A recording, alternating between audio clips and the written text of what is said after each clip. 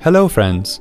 Here is how you can create a line graph in Microsoft PowerPoint 2010 presentation. Open PowerPoint 2010.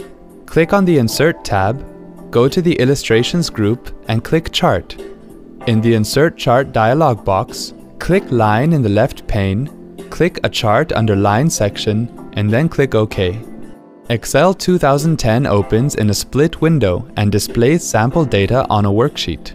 To replace the sample data in Excel, click a cell on the worksheet and then type the required data.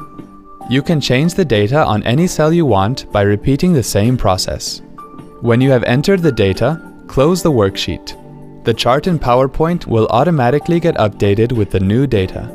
To change the chart type, click on Change Chart Type and select a chart from the Line section, then click OK. You can also change the chart style from the Chart Styles section. Click on the Layout tab, click Chart Title, and choose the desired option from the drop-down menu to insert a title in the chart. You can also change the title of the chart. If you want to show data labels on the chart, then select the data series in the chart. Click Data Labels and then choose the option of your choice. Repeat the same process to add data labels on other data series. Click on Format tab and select any text in the chart. Open the Word Art Styles menu and choose the option you want. Repeat the same process to change the style option of other texts. See, this wasn't hard at all. Thanks for watching.